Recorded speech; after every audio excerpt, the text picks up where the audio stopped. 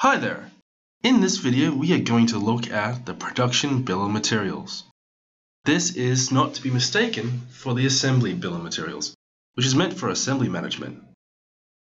A bill of materials is a listing of all sub-assemblies, parts, and raw materials that go into a parent item. Production BOMs manage the material requirement of production exclusively.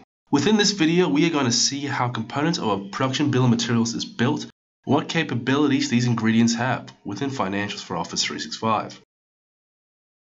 Let's start by building a new item. Just click New in the ribbon and use the provided template for finished items.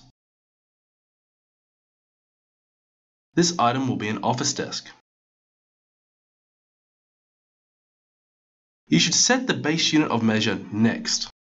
Here, you can also have multiple units of measure applied to this parent item if need be. For example, if you purchase in pallets and sell in boxes.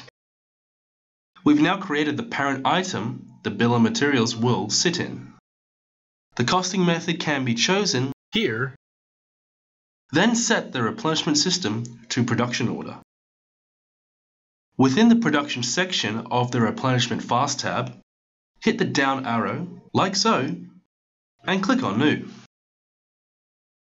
To keep everything clear, I will use the same code and description. Next, enter the unit of measure, and this is the recommended method of organizing your BOMs. Within the lines table, I can enter the ingredients to this desk. You can enter items as an ordinary item or a production BOM. If there is a production BOM on the line, then it must already exist as a certified production. If you use a bill of materials within the parent BOM, it will be used as a phantom BOM. This will provide multiple levels to the production bill of materials, and you can use a maximum of 50 BOM levels.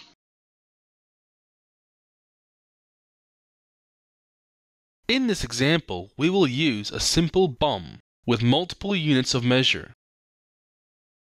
You can see the ease of use navigating through the various items.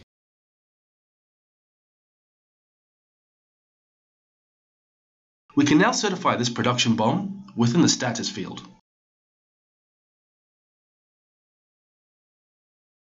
If we create a new production order, you can view the production BOM within the lines ribbon, like so. If you want to see the production BOM used in an order, please watch one of the production order videos within our how-to video section of our website. If you have any questions while using Financials for Office 365, you can click on the question mark for a Windows-specific help page, like so. Or for a specific column, click on the heading and select Help. If you want help on a field, click on the caption, like so.